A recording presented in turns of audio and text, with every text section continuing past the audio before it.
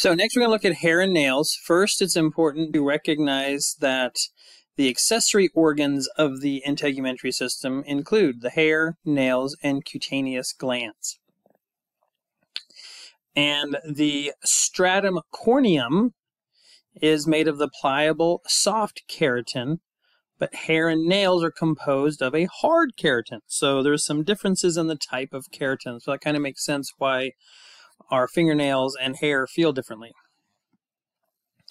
And so what that just means is that the hard keratin is more compact by more cross-linkages than the softer keratin. So here is an image of the hair. So the part of the hair that's out of the skin we call the shaft. The part that's below the skin surface is called the bulb. And here we have the same diagram. This is an a microscope view of it. And so the hair is technically called a pilus, and plural would be pili or pili. And so that kind of the old name for the muscle here is called the erector muscle. It used to be called the erector pili or pilus muscle. So it was the hair erector muscle. And the hair is described as a slender filament of keratinized cells that grows from an oblique tube in the skin called a hair follicle. So the hair follicle is the opening. This is called a pili or pilus. All right, so we have lots of hair. We'll come back to the composition. We're going to talk about the structure here a little bit more. So depending on where we look, we know that hair doesn't occur on the lips, nipples, parts of the genitals, palm soles, and parts of the fingers and toes. Now some say, well, I do have some hair on the nipples. Well, some people will have hair in the areola, but not directly from the nipple. And yes, parts of the genitals can, but parts don't. Pretty rare for the palms of your hands. But again, we know variability is one of those things, so some people might. We see different distribution patterns, right? The trunk and limbs have about 55 to 70 hairs per square centimeter. The face has about 10 times as many. There's about 30,000 hairs in a man's beard and about 100,000 on the average scalp. And the density doesn't really differ much. But we do have different types of hair. So we have, on an unborn baby, we have what they call downy hair. Newborn hair is still very small. It's called vellus hair. And also, vellus hair is on the majority of a woman's hair, 2/3 of it, and about 1/10 of the hair of a man. And kids, until they hit puberty, except for their eyebrows, eyelashes, and on the scalp of their hair. And terminal hair is the longer, coarser kind of hair that we see on eyebrows and eyelashes and the scalp, and that we get later on in puberty for axillary, pubic, male facial hair, and some of the hair on the trunk and limbs. So what does hair do? What is its function? Well, here we have the same table, and so the hair of the torso and limbs, really it just lets us feel if something is crawling on us. The hair on our head helps for protection. The coarser hair of the beard, pubic, and axillary hair, well, one, it demonstrates that you're becoming a mature individual. Also, the apocrine glands, they secrete pheromones in the fatty substances that is in that sweat, and so that is a desirous smell. And you see this in some cases where a group of females together, and they will get on the same menstrual cycle, and that is from the pheromones that their nose is picking up. They don't even realize it, and it helps set all of them on the same monthly cycle. Eyebrows we use for expression. Of course, in some cases it may help reduce the sun. And then guard hairs, primarily eyelashes, nose, and in the ear, help protect. Okay, so when we look at the components of a hair, we mentioned the shaft is the part that's out of the skin. The bulb is the part that's in the skin. And, I'm sorry, not bulb, the root. This is the hair root. The bulb is this lower portion. And the only living part of the cell, of the hair, is the bulb. Okay. And the bulb grows around this little collection of blood capillaries in the dermal papilla, and it kind of follows the dermal papilla kind of moves up and down as the hair follicle grows. We have this little hair matrix. The hair matrix is the growth center of the bulb, and so this is the region where the hair's cells are actively dividing. And so what actually happens is the follicle, which is made up of two layers, part of it is from the epithelial layer and part of it is a connective tissue layer. Part of the follicle cells actually become cells that become keratinized cells. And we'll look at that more here as we look at the growth of a hair. But the hair root is made up of a couple of different layers. And if we go back up here, you can see the medulla is the middle. Then we have the cortex, which is the majority of the layers. And so here, medulla is the core. The cortex is the bulk of the hair, and it consists of several layers of elongated keratinized cells that appear cuboidal to flatten. And the cuticle, you actually have to look at the beginning of this chapter. So these are the cuticle cells. They're kind of flat cells that overlap, kind of like roof tiles, but the opening points upwards. So you can see how they progressively move forward. So this is the outer cuticle layer of the hair.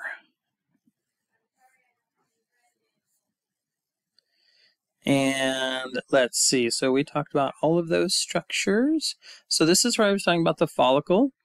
The follicle is this diagonal tube. It has two layers, the epithelial root sheath and the connective tissue root sheath, and they move towards deep into the follicle, and it forms this bulge. And so here you can see the bulge is this layer right here.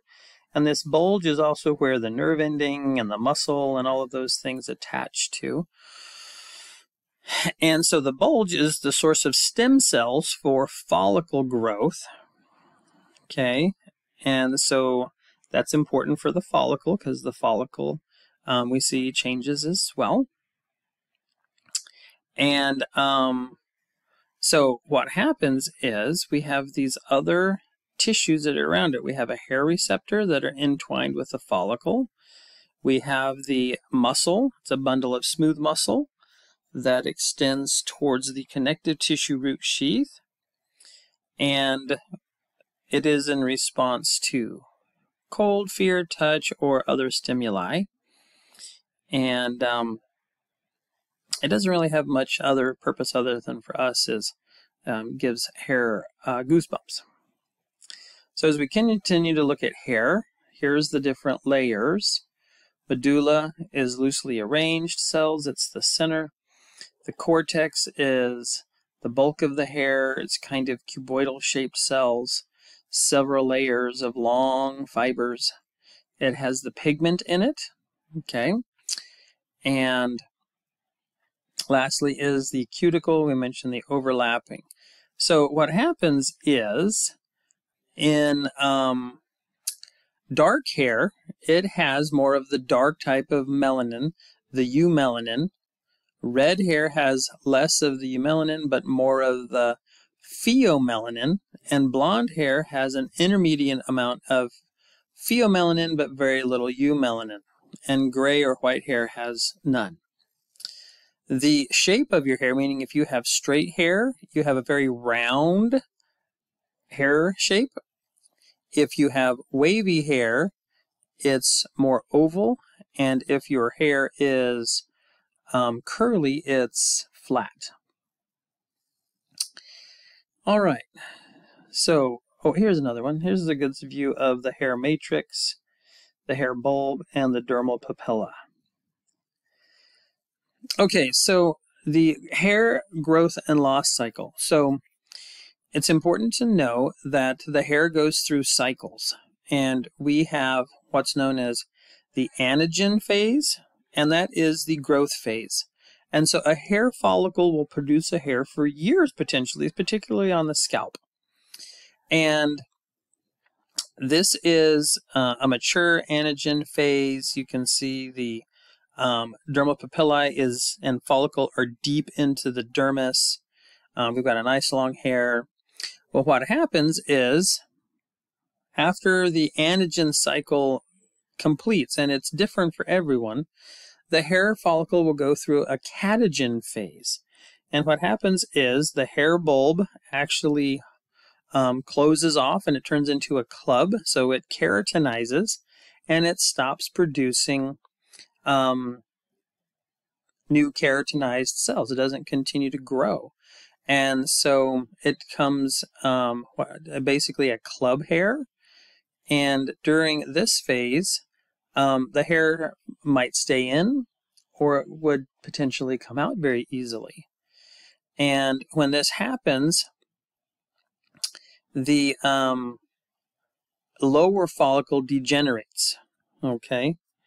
And it kind of goes into this next phase where it's the telogen phase.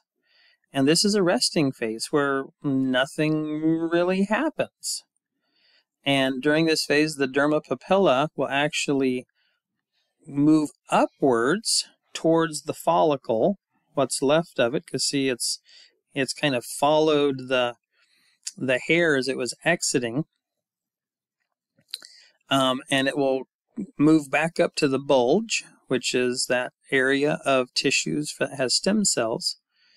And when the blood flow begins to start again, the next anagen phase starts. So if we go back up here to the anagen phase, okay, stem cells from the bulge, they start to multiply and they travel downwards. So see what happens is the follicle is way up here and it's going to work its way back down. And it will push the dermal papilla deeper into the layer. That forms a new epithelial root sheath.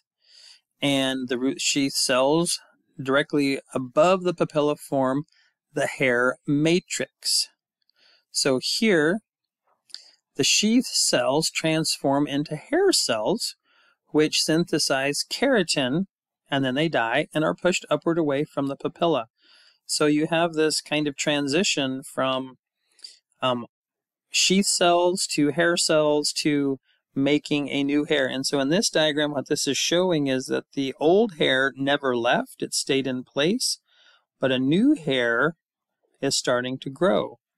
And so sometimes people notice that they'll have two hairs growing out of the same follicle. And so you have an old hair and a new hair growing in. So those are the different phases of hair growth. And we lose about 50 to 100 scalp hairs daily. If you're having thin hair, we call that alopecia. And a variety of things can cause that. Being unhealthy is usually one of the main ones. Pattern baldness, that's usually a male thing. And that's just a specific area that is losing its hair. Now I want to talk about fingernails real quick. And when we look at fingernails, the toughness of the, what we call nail body, is a derivative from the stratum corneum. which is the tougher outer layer, right? It's dead. The tip of it is called the free edge. We have the groove. So these are the two areas that when you're washing your hands, you have to make it get clean. We have the skin that folds in along the edge. The little white region that's at the proximal end of your fingernail is called the lunule, sorry. And it's white because the matrix where the nail is growing from obscures or covers over the capillary bed, so it looks a little whiter in comparison.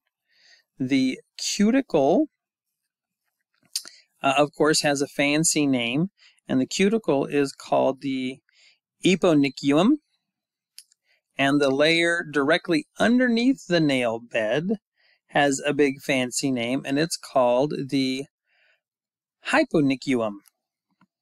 And that's this layer right down here under the nail bed. So we have the free edge, nail body, cuticle, eponychium. Underneath the nail bed, we have the hyponychium. And down here, where we have the root, the nail root, this portion right here, also under part of the skin that folds over, is the nail matrix. And this nail matrix obscures the blood flow being seen, and that's what causes the lunule. And so those are the major structures there. The nail itself is actually a layer, or it's derived from the basale layer. And that's where the matrix grows from. The matrix kind of is the growth source, and so when it grows about 1 millimeter per week. And so the nail bed is a component of the thick, tough layer of the stratum corneum, but the matrix is from the stratum basale. Okay, let's see here. Next we have glands, and we've talked about glands before. We have sweat glands. We have two types. We have apocrine glands that have a thicker, milkier secretion because it has more fatty acids in it. That can also be what leads to BO. And we know now that, as this diagram here shows, you can see the lumen in an apocrine gland is just very large, and so it allows those fatty acids to be released. But an eccrine gland here, you can see the lumen is very small. So the eccrine gland tends to be the waterier of the kind of sweat. It has very similar composition to urine, actually. It has some salt in it. It's got some uric acid. It's got other substances that ammonia that we find in urine. But because there's 3 to 4 million sweat glands, it's about the same total mass as one kidney. We find sweat glands, we have a lot of them in our palms, in our soles, forehead, all over the body. They are a simple tubular gland that's twisted. The apocrine glands also secrete sex hormones into them. And then we have sebaceous glands, which are oily secretions, so called sebum. We have a lot of these on the face and scalp, and this is actually just broken down cells, right? We call that holocrine. Then we have the apocrine glands that are in the external ear canal, and they secrete a yellow waxy substance. And we have mammary glands, and mammary glands, we have eccrine and we have apocrine, and this is because part of it is for the fatty substances and part of it is for the proteins and sugars. And so we have two different types. And we'll talk about them more in actually chapter 26. And that brings us to the end of what we wanted to get talked about here today. We looked at this previously. There's our different types. We have the merocrine or eccrine glands, apocrine, and holocrine. And here we have, see how the type of sweat gland, here the apocrine, that leads into the hair follicle. The last thing we want to talk about is we want to look at skin disorders. So we have acne, dermatitis, eczema, psoriasis, ringworm, rosacea, and warts. But we want to talk about cancers. And so basal cell carcinoma, we have a couple of different pictures. Most common, least dangerous. Basal, so it's from the basal or basali layer, usually on the face, and these are pretty easy to move surgically. Then we have squamous cell carcinoma. Squamous cell carcinoma is from the stratum spinosum. The problem with this one doesn't go to the lymph nodes. It can be on the scalp, ears, lower lip, and the back of the hand. And you get these scaly plaques, but again, it can be moved surgically. And then we have melanoma. Melanoma is from melanocytes. So now you kind of understand the names of these. It's usually in an existing mole. It's the most deadly, but it's still only 5%. Surgery, chemo, and radiation. And here's the ABCDE rule for looking at a mole. You want to look for asymmetry. You want to look at the border. You want to look at the color, the diameter, and how it's evolving. And so you look and see if it's changed in its appearance, color changes, it's getting bigger, it's changing, you know, how it might be changing, and you report those things right away. Burns, we'll want to look at burns. Burns is another one that you'll see pretty common. Sunburn is a first-degree burn. It's only the epidermis, and you're going to have some redness and some minor pain, really no treatment. Second-degree burn is going to be partial thickness into the dermis. You're going to see potentially some scalding and sunburns. This is blistered and painful, okay? Damage to the nerves, and so that's why it's so painful. Third degree, you hear in movies all the time how third-degree burns are so painful. Unfortunately, third-degree burns are full thickness, and it kills the nerves, so they're actually pain-free. But they're the most deadly because of fluid loss and infection. And other problems is these are very disfiguring. The scar tissue that heals back in its place is very, very difficult to work with.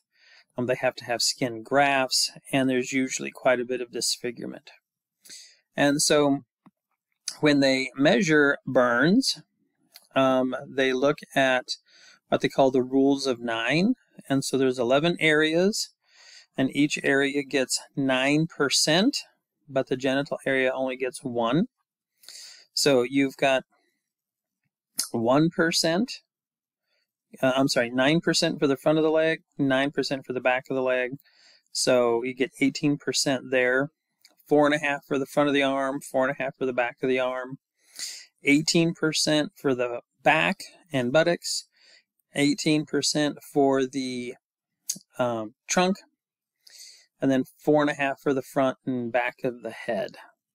For babies, and little kids, they do it a little more specific. We're just going to look at, I just want you to know the adults.